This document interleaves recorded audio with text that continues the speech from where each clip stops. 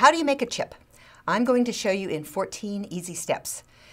I actually, when I first put this together, it was 12 steps, but that sounded kind of like therapy, and I didn't want people to say, ooh, I'm in therapy. So I added a couple extra steps just to make it a little more interesting.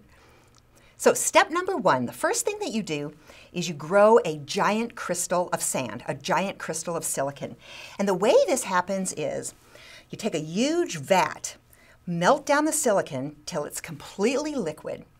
You take a little tiny bit of a crystal, it's about the size of your finger, and you put it down inside this vat of melted silicon, and you turn it very, very slowly.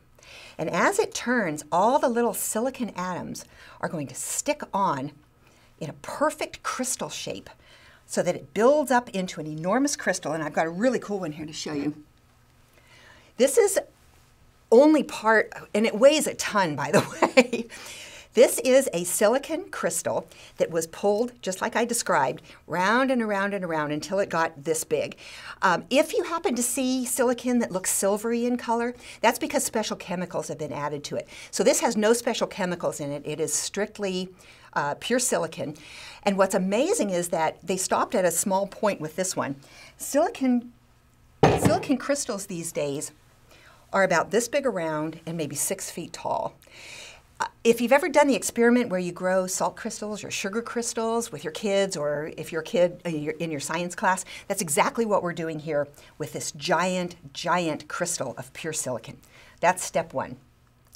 The next thing you do is to take that big crystal, polish it down into a perfect cylinder, so it's completely round going up and down, and then you slice it very, very thin into what we call wafers. And then you polish them shiny, shiny. So let me show you.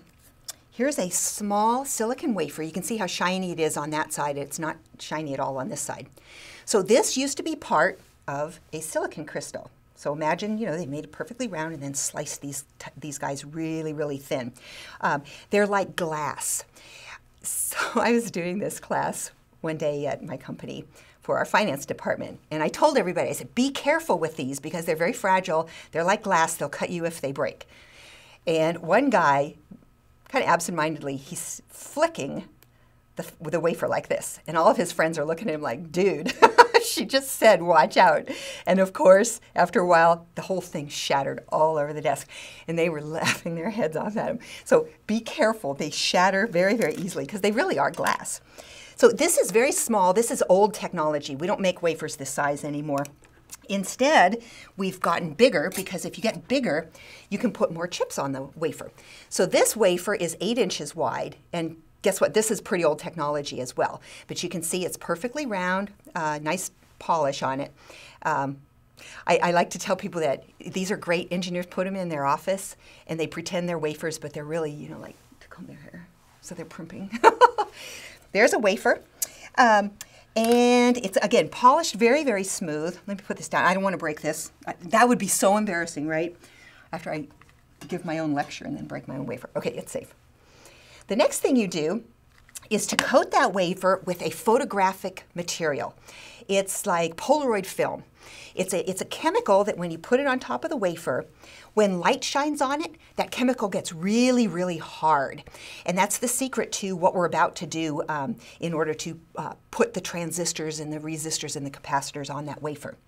So you take the wafer again and coat it with that special chemical.